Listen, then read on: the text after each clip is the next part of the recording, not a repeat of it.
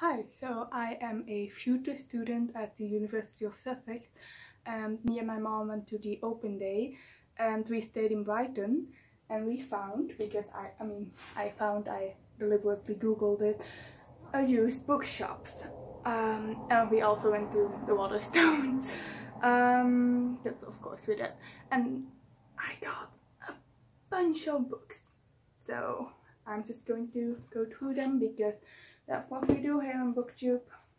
So the first new author I discovered was when we went to the Waterstones. I picked this up. Something a bit annoying, but yeah, I picked this up because I like the cover and I really like Greek mythology. So it's not really about Greek mythology at all, but I did absolutely love it. There's like an essay which is, I thought it was kind of funny. This Penguin edition of this book had an afterword that kind of shits all over campus.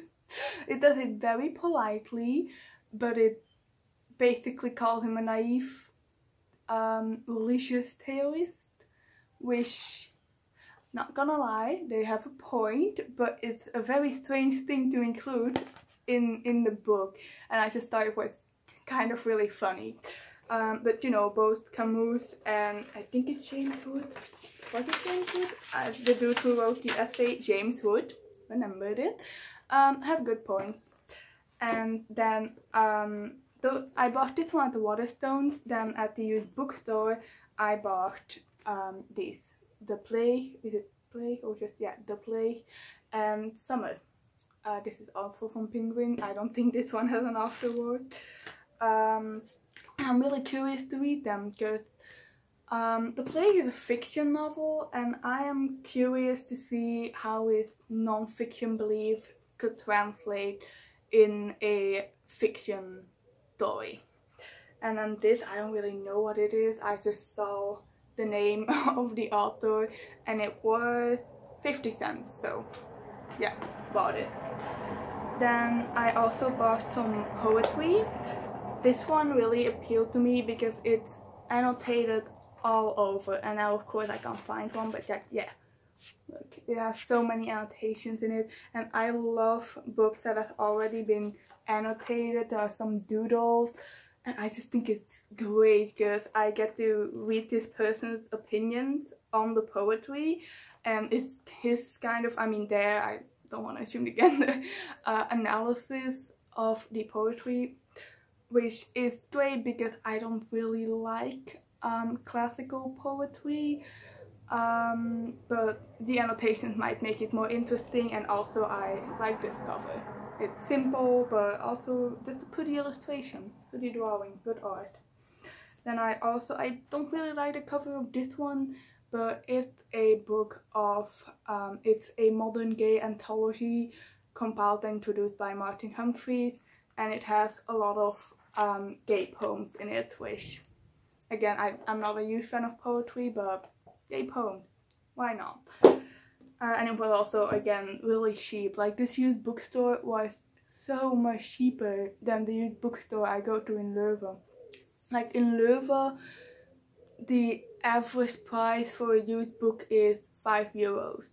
Now, I can't really, this was of course in pounds, but I know that pounds are, £1 is more than €1, so this is so much cheaper, like a lot. So I low-key went nuts, as you saw. Then I also bought Ian Forster. I haven't read any of his books, but I have seen the remastered, not sure if it's 2019, but like a couple of years ago, I think they remastered his movie and made it all pretty again, the movie of Maurice, and me and my mom went to see it when Leuven was doing an LGBT week thing. It was really beautiful. I very much enjoyed it, also because I really like dark academia, and this wasn't really that, but it had the aesthetic, you know, especially the earlier scenes at a university. Completely forgot which one it is. Then this is another one from the Waterstones. Susan Sontag is one of those people whose quotes I see everywhere, but I haven't actually read anything of her. Actually, I think I read an essay once, but it was so long ago that I can't even remember what the essay was about, let alone the title. So I bought this one, and I mean, it has somebody hanging on the cover, so that's my style, for better or for worse. Then I also, in the second-hand bookstore, bought Perfume. I actually already owned it, but in Dutch, and I want to reread it, and I'm kind of really sick of Dutch, especially because now I know that I can actually go to England, speak English, and I don't really need, I mean, if everything goes according to plan, I won't really need Dutch all that much anymore in my life, and it is my mother tongue, so not really necessary to read anything in Dutch if I don't want to, and I don't. So I bought it in English, and I am going to reread it because I barely remember anything except that I think there's a movie now, and I want to reread it and then watch the movie because another YouTuber gave a very favorable review of the movie, and it's also just a really interesting concept. And then in the same horror vein, Junji Ito.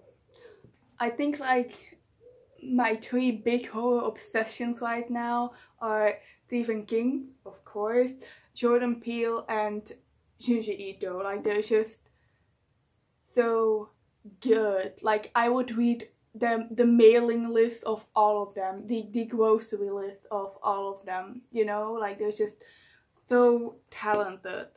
And Junji Ito is just so weird, you know? Like, I wouldn't even call all of his stories good.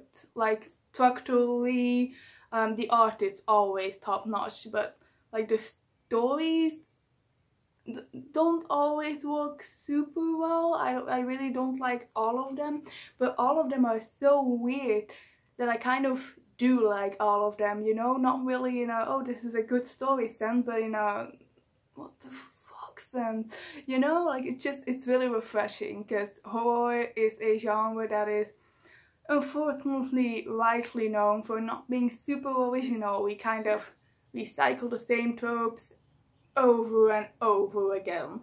And I mean, there are people who manage to do creative stuff with it, but like very few people are so wild as Shinjo Ito. Like, you never know what's coming, you know? I have no idea what I am about to read, and I'm very excited about that.